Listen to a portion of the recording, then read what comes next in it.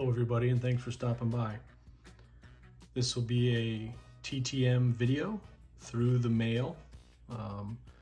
Some of our sports heroes, you can get their home address, you can mail them some cards, and with hopes that they will send them back signed.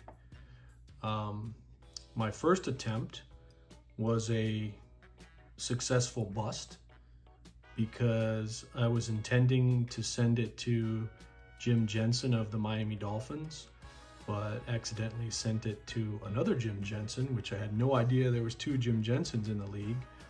But I got my cards returned to me in a timely fashion with this note. Mike, unfortunately, I'm the Jim Jensen that played from 1976 to 1982, the Cowboys, Broncos, and Packers. Good luck with your collection. But it's signed Jim Jensen, number 30, Broncos. So there you go, a successful bust. And when I got the proper address for my favorite player in the NFL, growing up as a kid, I watched him in the 80s in Miami Orange Bowl, because I grew up in South Florida. So Jim Jensen. So he sent back signed, it's hard to see, but he inscribed it Crash with his number 11. And then this one here, you can see a little bit better. Jim Crash Jensen, number 11. He was a great became a utility player because he entered the league. Well, first off, he was in the National Football League from 1981 to 1992.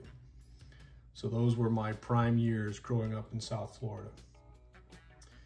But he came into the league wearing number 11 because he entered in as a quarterback.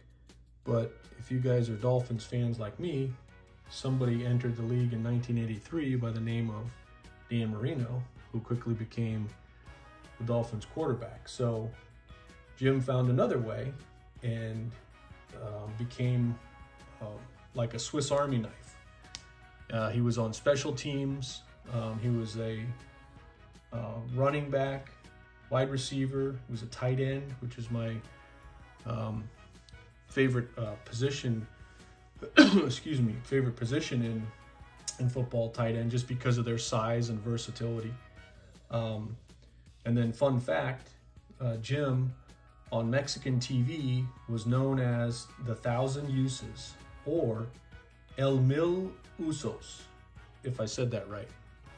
I only know the curse words in Spanish, so not necessarily like real words. Coño carajo. But another fun fact is he caught Dan Marino's 200th career touchdown pass. So this is Jim Jensen. Special shout out to Autographs 2000, who's helped me with the start of my TTM journey. I'll link his description below. Take care, everybody. Thanks for stopping by.